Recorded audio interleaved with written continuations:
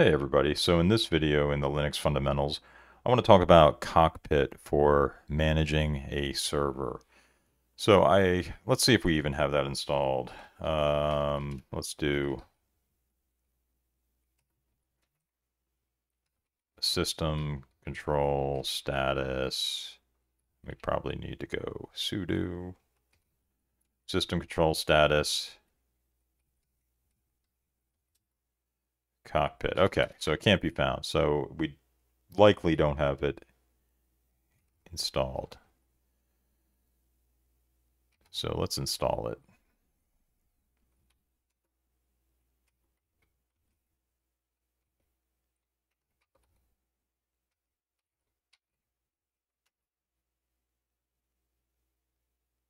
So we're going to install it. It's a web console for managing Linux servers. So let's just do the install.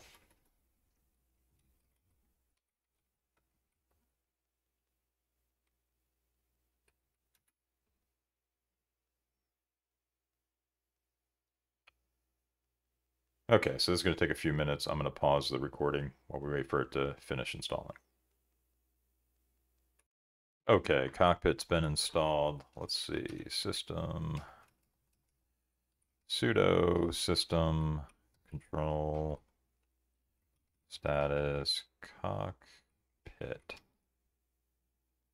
So it is not started, so let's start it. Start Cockpit.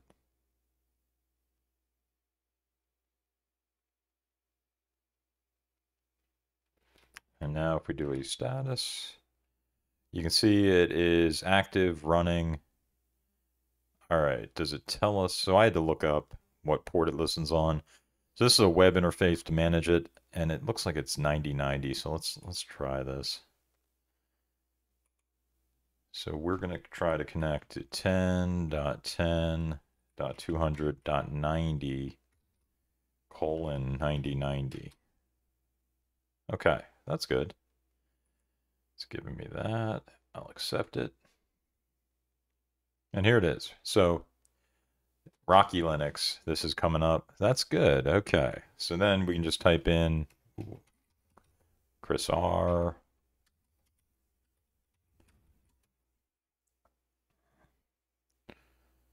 And we have limited access. But we can also switch to administrative access going up here and hitting that. So I think we'll do that soon. So this gives us a nice overview of everything, right? This gives us the host name, system information, memory, CPU.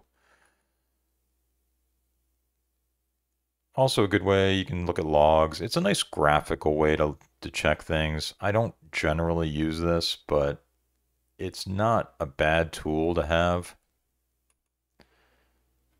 Networking. We can look at networking here. Maybe this is just spinning because I have limited access.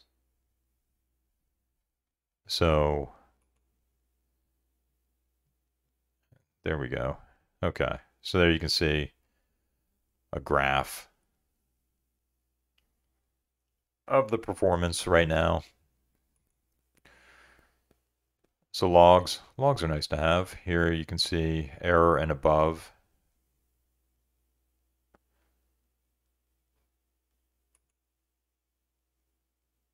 Accounts on the machine and services, we can look there.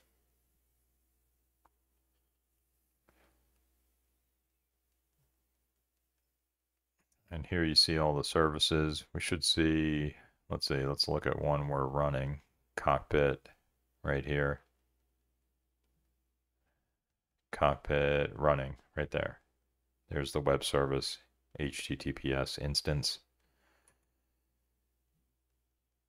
I mean, this looks a little bit better than when I think I saw. I forget exactly when they started, when RHEL started adding this to Linux, maybe in 7. But this looks pretty good. It's got some good information. It's a little slow in the lab environment, but it's not bad in normally it shouldn't be this slow. You can do software updates. Okay, so let's do this. Let's click. Can we go back to the overview? Let's turn on administrative access.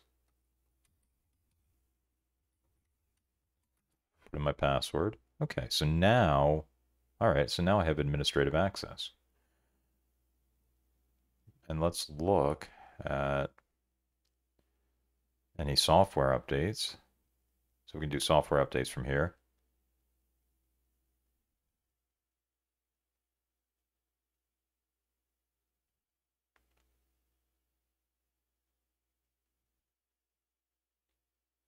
It's really taking a long time.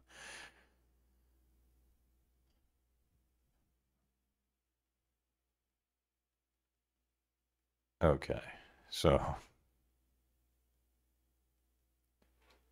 I'm going to pause the recording while we wait for that to load. Okay, so it looks like that is not coming up.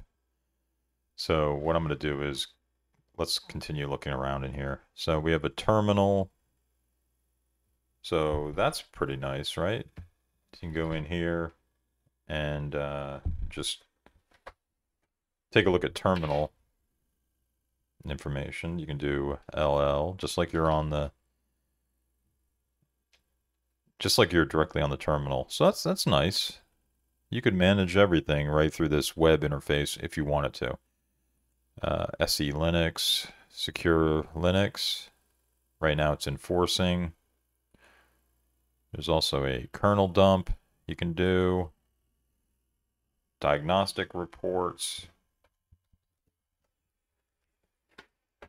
And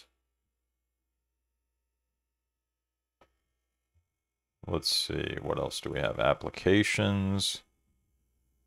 It's not showing me anything there. So right now something's using the package manager. I'm not sure what. I'm going to cancel that. So it looks like you can do quite a bit with this. I mean, it's pretty nice actually. Network logs, manager startup complete. Look, this is showing us pretty good information. Firewall. Wow, we can even edit the firewall in here, and there will be some information a little later on the firewall. And I'll explain how the firewall D works on Linux. But wow, this is actually pretty nice and pretty user friendly. I'm kind of impressed by this. I haven't looked at it in a while. So, not bad. So that is the Cockpit management service that ships with Red Hat, RHEL, with Rocky, with all of these. So I hope you've enjoyed this video, and I'd like to thank you.